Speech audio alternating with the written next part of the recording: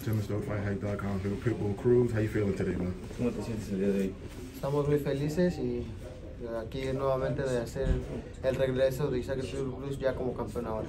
We're so happy to be here and as a new champion, and we're very, very happy.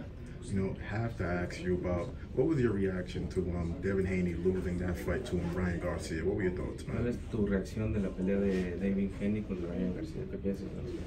Pues ahora sí que fue una sorpresa, no pensé que iba a ganar Ryan, y bueno, fue una sorpresa que yo creo que en lo personal me llevé y a mucha gente. There was a surprise.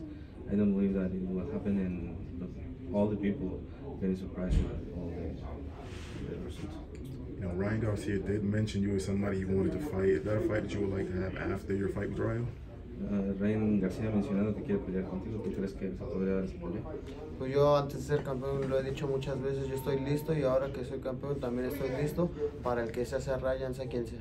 I'm ready, I'm champion now, and I am be ready for everyone who wants to fight with me.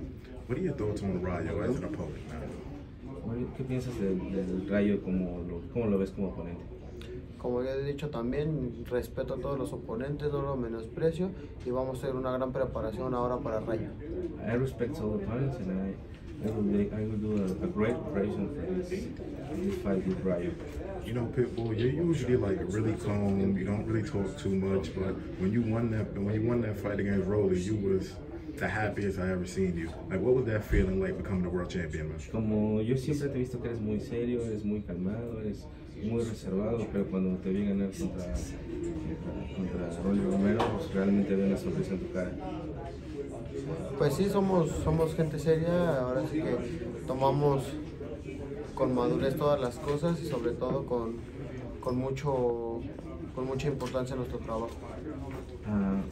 Yes, I'm so serious, and I try to be the most mature people that I can be, and I take all the stuff in the serious way. Gotcha. Just my last question. Subriel Matias, everybody wants to see you fight him.